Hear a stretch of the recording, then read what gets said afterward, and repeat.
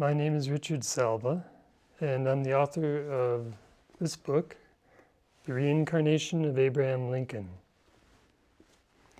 I got the idea for this book about 12 years ago when I was on a plane flight to the East Coast. I had an inspiration to write a book showing the connections between Abraham Lincoln and Charles Lindbergh. The idea for this book came from the words of a great master of yoga. His name is Paramahansa Yogananda. He's the author of the classic autobiography of a yogi.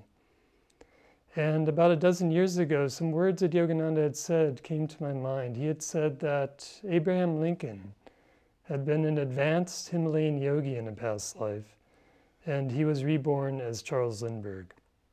And suddenly the thought came to me, here were two men whose lives had been so deeply chronicled.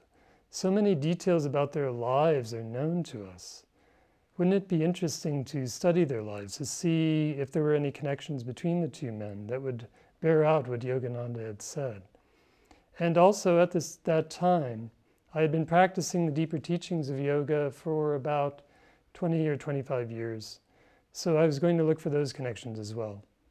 So I started to study the books, the biographies, the histories of both men. And when I started, I didn't know what I would find. I thought I might find a few interesting connections. But what I found just floored me. It was really quite incredible.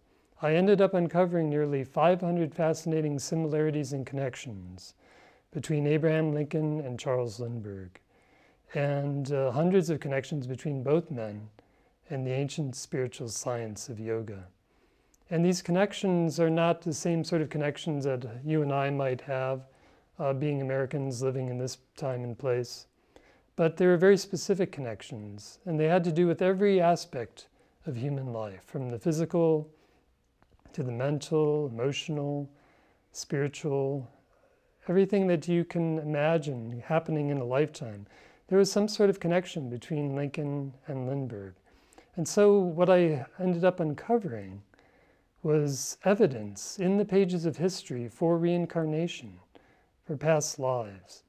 But more than that, it's more than that. Here's solid proof of reincarnation in history, is that all these connections that I was finding, and when you have hundreds of connections, you really get a wide gamut of understanding of how reincarnation works. So when you read these stories from the life of Lincoln and then from the life of Lindbergh and see the connections between the two, you start to see the connections in your own life, between your own life and your own past lives. And I've received letters from people who've read this book, and they've had the same experience, where by reading this book, their eyes were opened.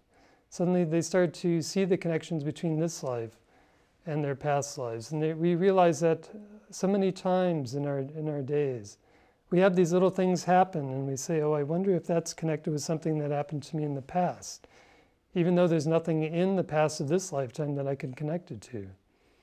And, but then we forget about it. But this book helps us to put it all together. And so it's really a window into our own past lives. It's not only about Lincoln and Lindbergh, it's about you and I. And finally, there's one other very fascinating insight that this book lends us, because we're talking about one of the greatest men in history, Abraham Lincoln. And this great man, according to Yogananda, had been an advanced Himalayan yogi in a past life. And there are hundreds of connections between Lincoln and the path of yoga. And what this shows us is that if you or I were to embrace a spiritual path very deeply, that we too can become great. Because in this book I have outlined Abraham Lincoln's past life path to greatness that you or I can follow. Because the path of yoga is more than just yoga postures. It's a way of life. It's a way to grow spiritually. Patanjali, who designed yoga, who wrote about yoga in the Yoga Sutras, what he did was he carried on the greatest experiment that man can do by going within and going as far and deep into his spirit and as high as he was able to reach. And by doing that and outlining exactly point by point and step by step his path to the highest enlightenment, he showed how all of us, no matter what our background, what our religious persuasion, what our spiritual background, we can all achieve that same height. And what happens to us when we achieve that height? Then we start to find that we become great spiritually. And when we are great spiritually, we can also do great things in the world. So this book has 3 things that it has to offer you. The first one is to show how reincarnation is shown in the pages of history. The second one is to show how your own past lives affect your current lifetime. And the third is to show you Abraham Lincoln's past life path to greatness. I hope you will enjoy this book.